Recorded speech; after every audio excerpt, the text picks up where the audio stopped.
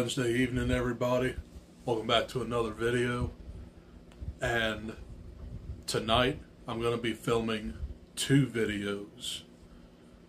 My long-awaited Hellraiser Retrospective is going to be this video. So I'm going to review The Hellbound Heart by Clive Barker, the original Hellraiser, and the remake of Hellraiser. So let's go ahead and get started with Clive Barker's novella of The Hellbound Heart. This book was released in 1986. So this came out the year before the original, and this was probably one of the most brutal, goriest books I've ever read, because it's about this man named Frank Cotton, who is not satisfied with his pleasure, so he finds this box and he opens up a world of pain and pleasure, and then the Cenobites show up to give him that pain and pleasure, and it literally rips his soul apart. So that's how this book begins.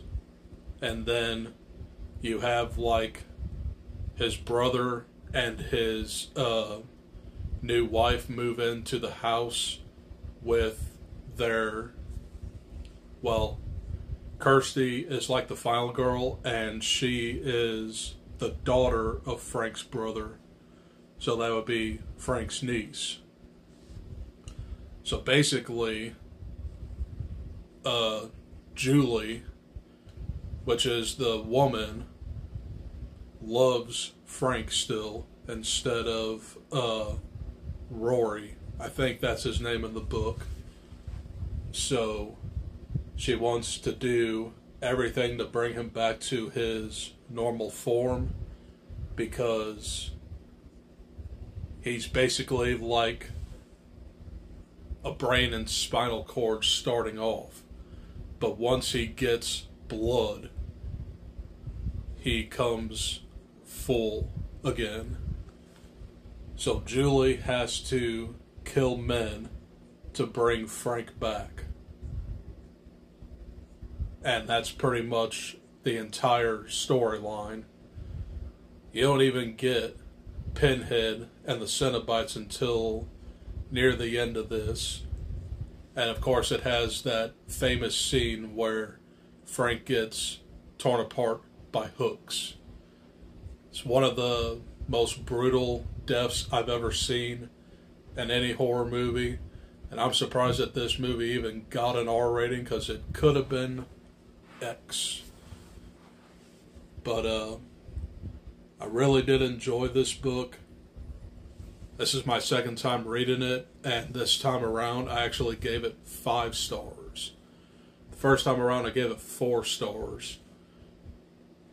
But obviously I really did like it a second time. So if you haven't read this, I definitely recommend it if you're ready for that brutality.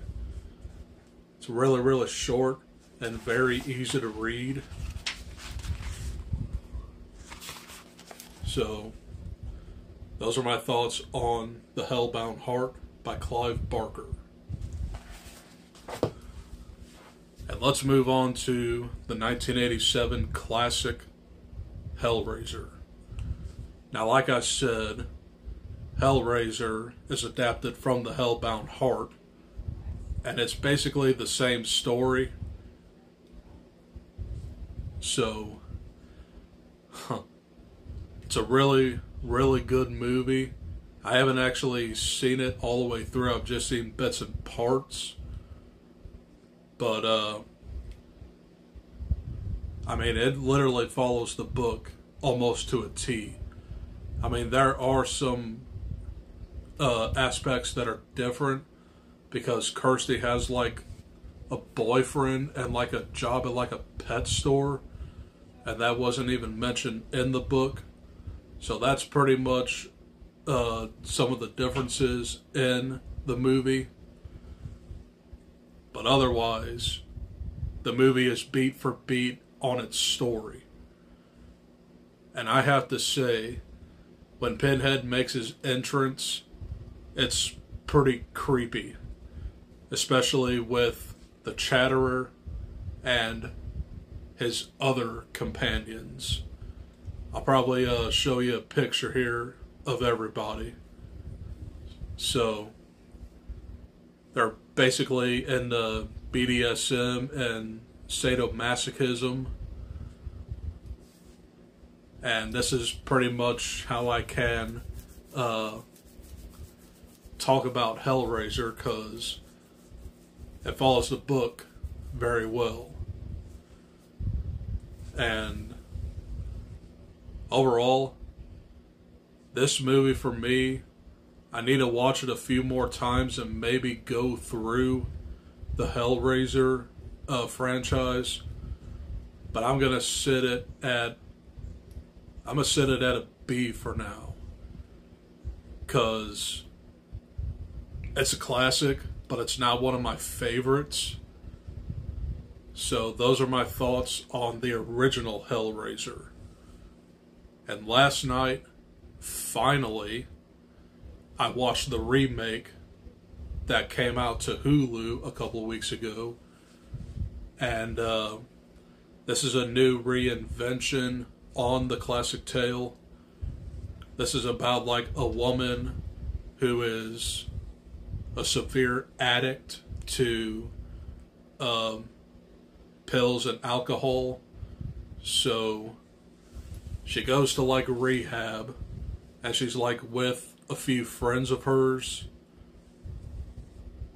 And you also get the introduction to Jamie Clayton as the new Pinhead, which I forgot to mention. Doug Bradley is the original Pinhead and all of the Hellraisers before this. But she did a very, very good job playing the new Pinhead. I really enjoyed her performance. But to me, Doug Bradley is always Pinhead. So anyway, going back to the remake, there's a little bit more mythos with Lemon Shard's box, because it has like 6 L's, and the highest L is Leviathan, and that basically means that whoever has that power becomes a god. So this woman is trying to stop this guy from becoming a god, basically. And I watched this pretty much at late at night, and I kind of like dozed all through it, but what I saw was actually really, really good. So in the near future, I do want to rewatch this movie because it has different ideas. And I'm going to go ahead and give the remake of Hellraiser a B as well, because I need to watch it a couple more times to fully understand what was even going on. But those are my thoughts on The Hellbound Heart, Hellraiser 1987, and Hellraiser 2022. Hope you guys enjoyed, and my next video up will be my Halloween Ends movie review. So I'll see you in a couple minutes for that. Otherwise, this is the end of this video. I'll see you in a minute. Adios. Peace.